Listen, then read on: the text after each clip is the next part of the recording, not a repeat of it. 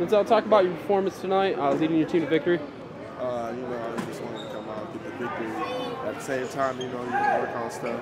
We're improving for the district finals, so try to come out and play our hardest, try to execute offense, execute defense, and get the W. I'm going to rewind back to the Waverly game. How did that game make you guys a better team in the long run? Oh yeah, we were used to winning. We were like 17-0, and it was a wake-up call. So it opened our eyes and made us realize we need to work hard.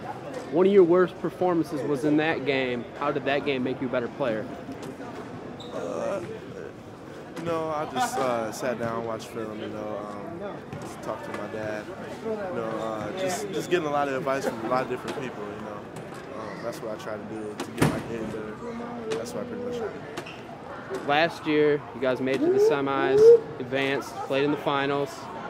What is your, mindset with that experience from last year? Oh, we're definitely trying to get back, but it's one game at a time. We can't just think about state finals, so we're trying to win one game at a time, take one team at a time, and, work our hardest each game.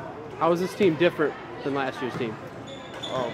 We have more experience, me and Anthony Clemens, Ben Forbes, Tyron Wade, we've been there before, so if we get there, then it won't be a big surprise this time.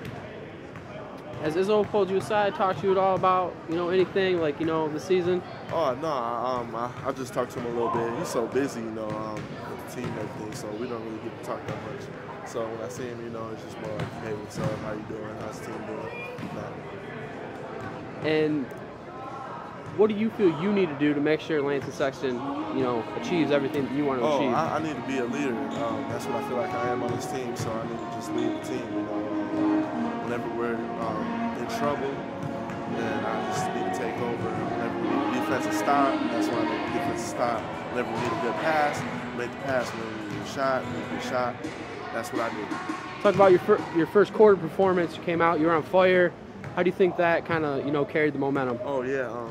They were playing a 2-3 zone like we see a lot, so, they were playing back or they didn't let us penetrate a lot, so it was just leaving the three wide open, so I just took it with confidence on man. Thank you very much.